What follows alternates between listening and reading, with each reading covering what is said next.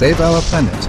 Unsustainable development led to the collapse of the ancient Mayans. A major exhibit at the Musee du Quai Branly in Paris, France, titled Maya, From Dawn to Dusk, showcases the latest archaeological findings of the Mayan culture from Guatemala's Mirador Basin. US archaeologist and research lead Dr. Richard Hansen stated that these provide additional evidence of the deforestation and environmental degradation that caused the collapse of the once flourishing civilization.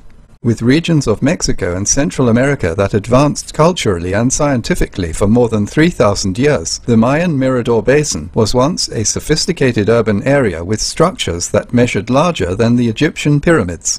During an interview with Interpress Service, Dr. Hansen spoke of the intense deforestation that contributed to the demise of El Mirador, saying that the historical collapse of all civilizations can be traced to humanity's lack of respect for environmental balance. Dr. Hansen and colleagues, many thanks for these insights into conditions from the past that also parallel our current situation on Earth. May we all benefit from the lessons offered by their examples by swiftly adopting lifestyles more in harmony with nature.